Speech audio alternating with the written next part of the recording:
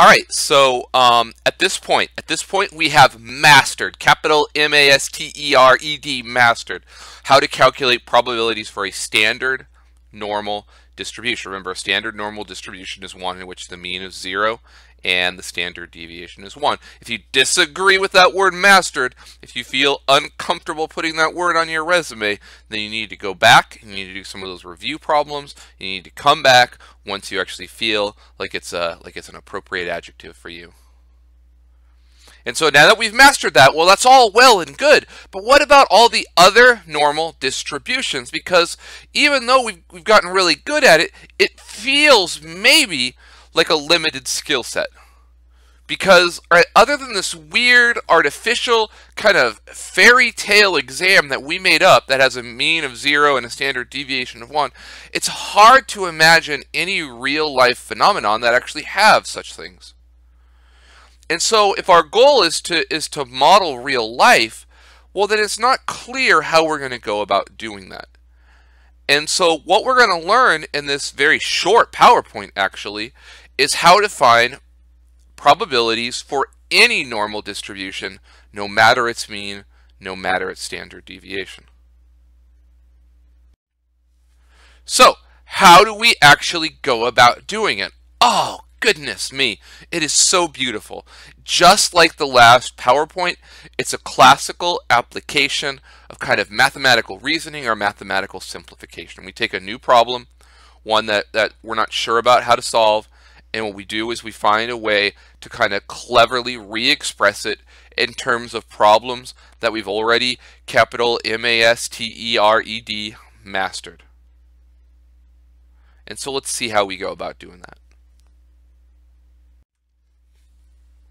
We use the following theorem. The following theorem says that if x is a normal random variable with any mean mu and any standard deviation sigma, then x minus mu divided by sigma follows a standard normal distribution. X minus mu divided by sigma, if we call that quantity a z, then that follows a normal distribution. So it makes sense that we're calling it z, because remember, z is normally the letter that we reserve for that particular distribution. So let's see how we can utilize this theorem. Let's go back to our beloved walrus. Now, of course, recall, everyone knows that walruses, their weight follows a normal distribution, well, duh. And everyone knows that the population mean of walrus weight is 3,000 pounds with a standard deviation of 250. So, right, we might ask ourselves the question, what is the probability that a randomly selected walrus will weigh between 2,750 pounds and 3,250 pounds. So there's the question written symbolically.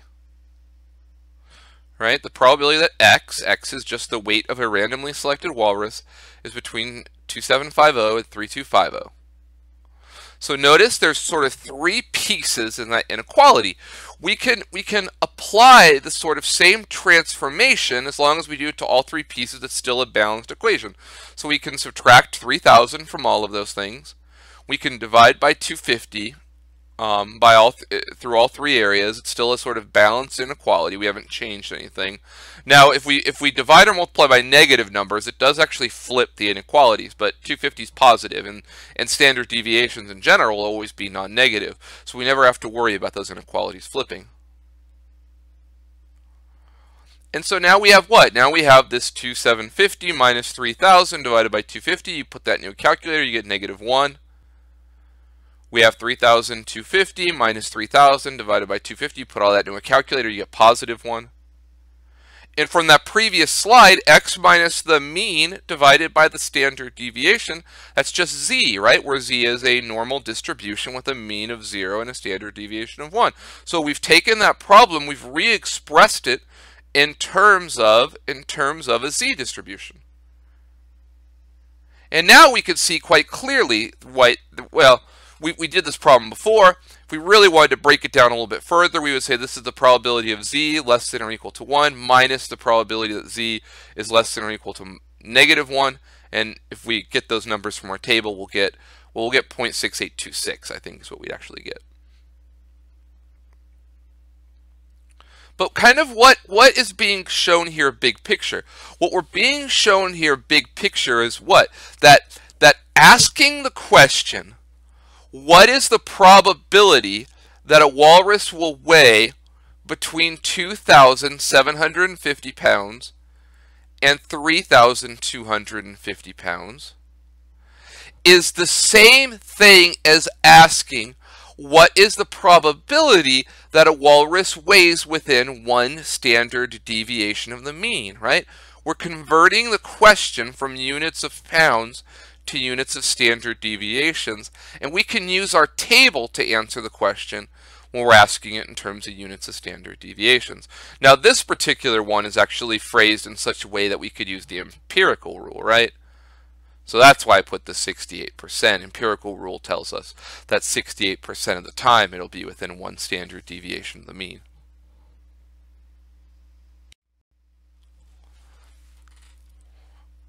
Now, we can do these problems using the functions that I already mentioned, the functions I mentioned in the previous PowerPoint. I mentioned some functions in SAS, I mentioned some functions in R, and we can still use those functions. Just before, we put a 0 for the mean, we put a 1 for the standard deviation. Now we can put something like 3,000 for the mean and 250 for the standard deviation, and it will go ahead and give us the correct answer. So stop. I want you to go back to practice problems 1. I want you to do all the problems from section 7.3. Now, I know that it's laborious, right? There are these sort of extra steps. You have this first step, which is converting it from an x to a z. And then once you have it into a z, there may be these other intermediary steps where you break it down further before you can actually pull the number straight from your table. But do it until you're sick of it, and then do it some more, right? Do it until you're nauseous, and then go just a little bit further. Do it until you've internalized the process, that you're going to remember how to do it 20 years from now. And now you've earned the right to do a software package to do it. And these particular problems, oh my, you will find that they are far easier to use through a software program, because using a software program you get to completely skip that intermediary step where you convert it from an x to a z. Since you can feed it into SAS or R in the original units x, and then SAS will sort of do that conversion for you. Now, once you've done those practice problems, once you've convinced yourself that you've mastered the skill set, then go ahead and move on to the next PowerPoint.